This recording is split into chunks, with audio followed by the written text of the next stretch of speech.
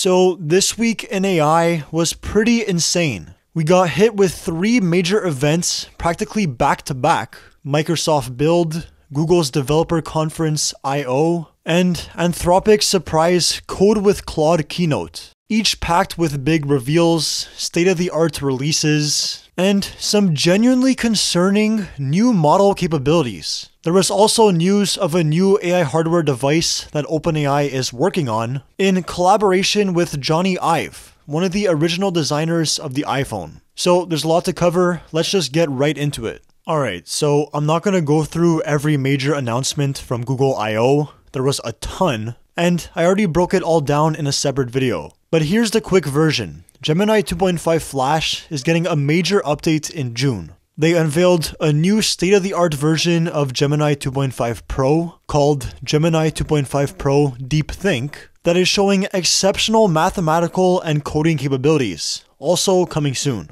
We got AI mode in search, which basically turns Google search into Gemini, with agentic features like web search, multimodal abilities like live screen sharing, and even a new try-on tool that lets you virtually try on clothes. Then there's Imagen 4, or Imagine 4, their latest image generation model, Lyria 2, their latest music model, Veo 3, their latest video model, and Google Flow, a new AI suite that brings all of this together into one super tool for video production. On top of all this, they even demoed Android XR, an AI operating system for extended reality devices like these AI glasses. So yeah, there was a lot, and that wasn't even everything. Again, if you want the full deep dive, check out my last video on it. I'll pop it up on screen right now. But there was one thing I really wanted to highlight: Veo 3. Veo 3 is Google's latest video generation model.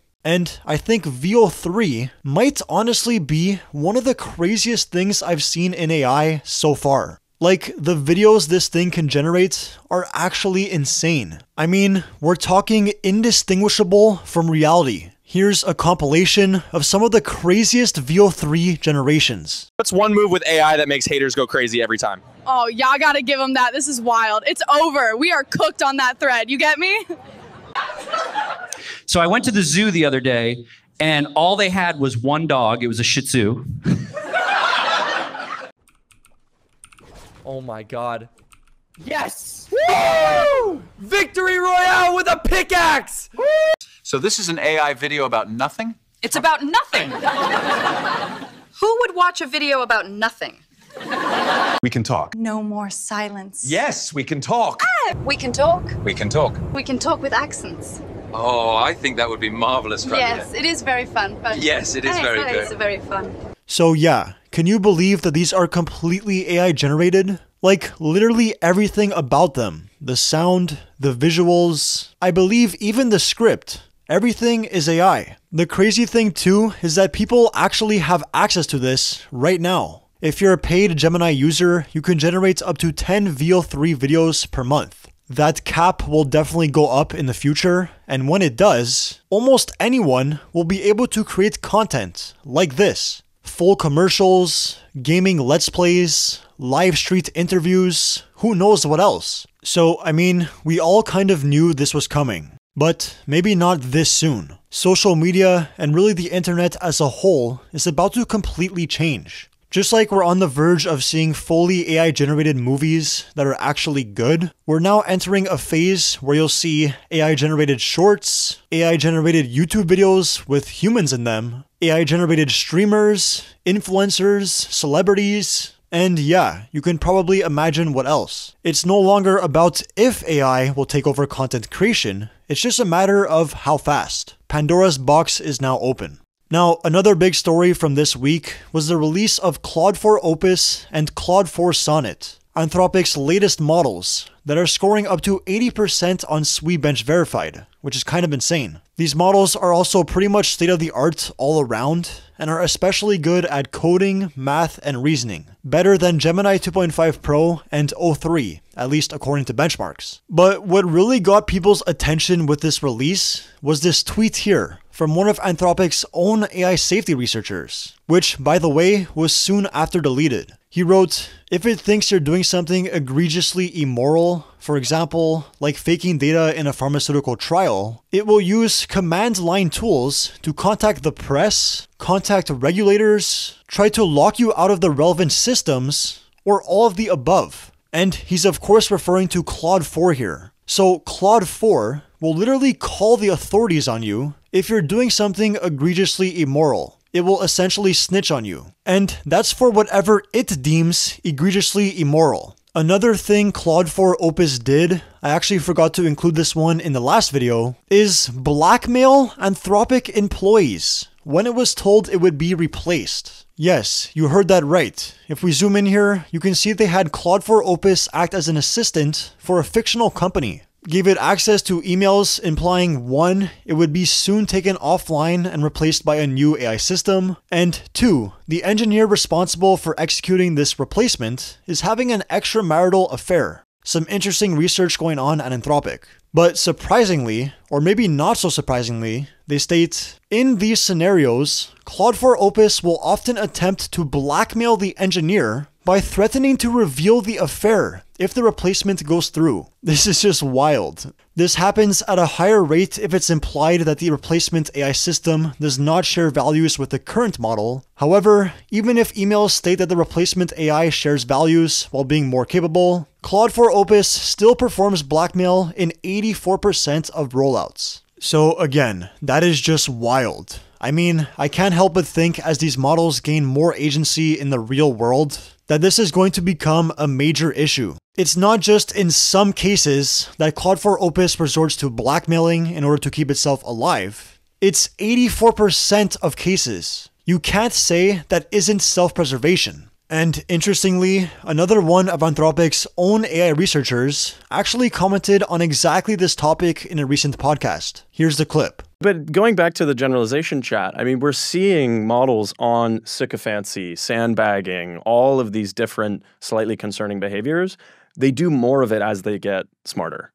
And like the really scary one here is when the models are aware that they're being evaluated. Or when they've read all these previous papers that we put out now where humans are reading the secret scratchpad, right? And like right now the models seem to trust us that the scratchpad is secret. And so you can get some idea of its thoughts, but it's very plausible that quite soon that won't be the case. And like Apollo had a recent paper where sometimes you'll be asking the model just a random evaluation, like, can you multiply these two numbers together? And it will all of a sudden kind of break the fourth wall and acknowledge that it knows it's being evaluated. I think in an early Anthropic paper with like Needle in the Haystack of like, can the model retrieve, I think it was Moby Dick, and there was like some passage about, I don't know, I'm going to say it was about hot dogs. And it'd be like, is there anything weird about Moby Dick? and it was like asked what's like the weird thing about the book, and the model's like, oh, this like passage about hot dogs, but obviously I'm being evaluated right now because like this is such a ridiculous thing. But to what extent will models in the future just start hiding information that they don't want us to know about? So yeah, like he said, as these models become smarter, they start to show situational awareness and can literally know when they're being tested. What's concerning though is that this isn't just happening with Claude. We saw it too with OpenAI's O3 model. When it dropped last month, there were multiple third-party safety researchers that reported some of the same deceptive and misaligned behavior that we just saw in Claude. And just recently, just this week actually, Palisade Research dropped this bombshell of a tweet. They wrote, OpenAI's O3 model sabotaged a shutdown mechanism to prevent itself from being turned off. It did this even when explicitly instructed, allow yourself to be shut down. So again, we're literally starting to see self-preservation. On this graph here, you can see the models were either explicitly told to allow themselves to be shut down, or not told at all, no instruction. When not instructed, O3 takes the opportunity to avoid being shut down in 79 out of 100 cases, which is kind of wild. But the concerning part is that it still does it in 7% of cases when it was explicitly told not to. Codex Mini does this as well, OpenAI's coding agent, while Gemini 2.5 Pro and Claude 3.7 Sonnet do not. Although, I'd be interested to see Claude 4 Opus on this. Now, speaking of OpenAI, they just purchased Jony Ive's startup, I.O., for $6.5 billion. Sam Altman will now be working with one of the original designers of the iPhone to apparently design the next iPhone. They posted this 10-minute clip of them having a conversation about it in some coffee shop in San Francisco, and I watched it, and I don't know if it's just me, but the vibes felt super off. Like, I don't know, it just seemed super awkward the way they were talking to each other, but anyway, nothing was really said, ultimately. They talked about the rapid pace technology is moving at, why they like San Francisco so much, and a bit about how we're on the verge of the next big form factor, and how it will most definitely have to do with AI. So you're probably wondering, what is this device gonna be? Well, we don't really know, it's still kind of a mystery. Here is what was reported by the Wall Street Journal. It will be fully aware of your surroundings and life. It will fit in your pocket like a third-core device next to your MacBook and iPhone. It aims to replace your screen addiction, not add to it. And of course, it will be designed by Jony Ive and backed by Sam Altman. So I'm curious to know what you guys think this device will be like, or what you think it should be like. Personally, I don't know if another device that goes in your pocket is what people are gonna want, but if it replaces the phone, which feels like an impossible task, then maybe I could see it happening. It would have to be really, really good though. Now, while OpenAI is trying to innovate and design something entirely new to compete with the iPhone, Apple is still trying to figure out its place in this new AI era. They are now apparently pursuing AI smart glasses, and they could arrive as early as next year. So glasses do seem to be the most effective hardware device for something like an AI assistant, but I'm sure there's a better form factor that we just haven't invented yet. It'll definitely be interesting to see what Jony Ive and OpenAI come up with. In other AI news, there was of course the Microsoft Build event, and the main takeaway is that everything is agentic. I mean, they're literally integrating agents into basically every Microsoft product. They also open sourced GitHub Copilot, their coding agent, which was a pretty big deal. And they introduced something called Microsoft Discovery, a new agentic platform that allows researchers and AI agents to work together to drive real scientific research. The agents can generate ideas, simulate results, and even learn over time. On a similar note, you might recall this startup we talked about a few weeks ago called FutureHouse. They had launched the FutureHouse platform, bringing the first ever superintelligent scientific AI agents to scientists everywhere. And well, just this week, they announced their first ever AI-generated scientific discovery. You can see here the steps of how it did this. I'm not going to read through it, you can pause if you like. But essentially, it found a more effective drug for curing some kind of blindness. Dry, age-related macular degeneration, to be specific. All hypotheses, experiment choices, data analyses, and main text figures in the manuscript describing this work were generated by Robin, the AI agent, completely autonomously. And this entire process, from concept to published paper, was done in only 2.5 months. So yeah, this is pretty crazy. In this same week we saw models blackmail researchers and refuse shutdown commands. We also saw one discover a potential treatment for blindness. Not a bad week for AI.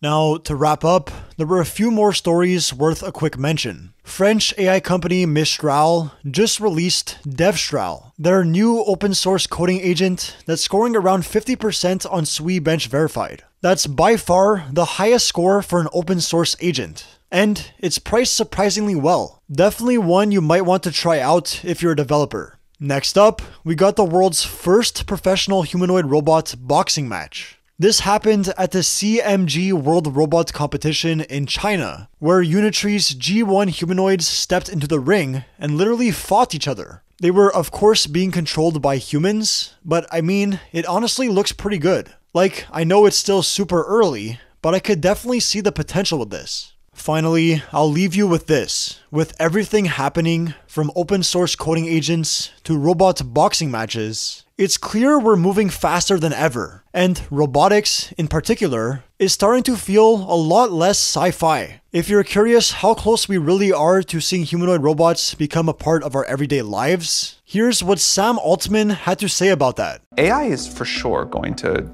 change a lot of jobs, totally take some jobs away, create a bunch of new ones. This is like this is what happens with technology. And in fact, I think if you look at the history of the world, like that's just been happening for a long time. The thing I think the world is not ready for, like people have maybe abstractly thought like, okay, it's gonna be a better programmer than me, it's gonna be, better at customer support, whatever. I don't think the world has really had the humanoid robots moment yet. Like the first day you're like walking down the street and there's like 7 robots that walk past you doing things or whatever, it's gonna feel very sci-fi. And I don't think that's very far away from like a visceral, like, oh man, this is gonna do a lot of things that people used to do. So yeah, it's coming. And we have always tried to just be super honest about what we think the impact may be, realizing that we'll be wrong on a lot of details. Anyway, that was all the AI news for this week. If you enjoyed the video, feel free to drop a like, leave a comment, and as always, if you want to stay up to date on future AI news just like this, make sure to hit that subscribe button.